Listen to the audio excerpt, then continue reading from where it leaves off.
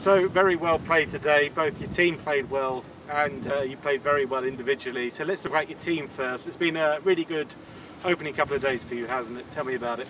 Yeah, today was a little bit of a struggle.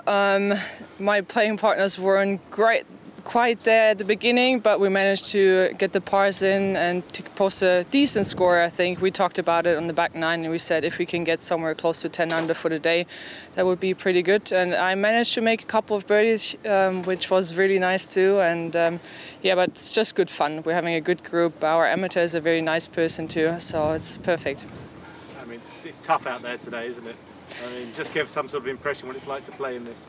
Yeah, so we thought we might be a little lucky at the beginning, but the wind was there right from the beginning. They moved a couple tee boxes up by like 10 meters or so, but some of the shots are super long. It's quite nice because you have downwind on some of the par fives, but it's hard to stop the ball. Some pins are a little more tucked, so I think today is a lot more difficult than what it was yesterday. Clearly this course suits you. I mean, you're shooting good scores. Why do you think that is?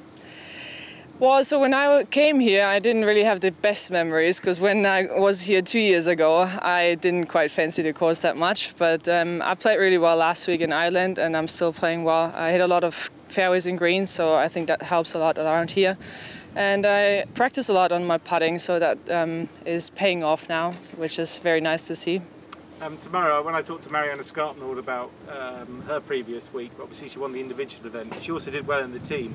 And she said she just thought about the team and the individual came as a result of that. Is that something you would agree with?